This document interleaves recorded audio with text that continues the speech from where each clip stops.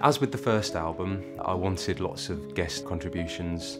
Grimrick, who composed an excellent sequence of synth for one of the songs.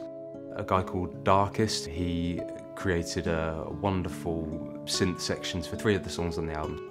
And those are ideas which I wouldn't have come up with myself. Jake Rogers, very, very talented guy.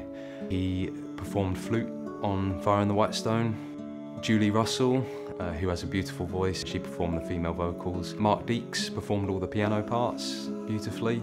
Chris Norton added a voice to the choir. Aslak Tolonen, who's well known from his bands Nest and Sivan, and he plays a traditional Finnish instrument called a kantele, which is kind of like a harp that you lay across your lap and you pluck the strings, and it has a very ethereal sound to it. And Nest has always been a big inspiration for Wolkensman. There's a cello that underpins everything on the album. My favourite cellist is Jo Quayle. She's a friend, she performs beautifully.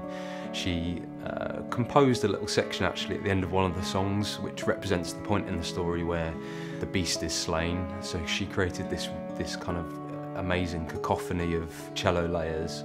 I love albums that hold your attention, and a way that you can do that is to bring new textures in with different songs, and they create different moods, and obviously that helps with the story as well, because if you're trying to create a certain mood that's reflecting what's happening in the story, you need different instruments to do that.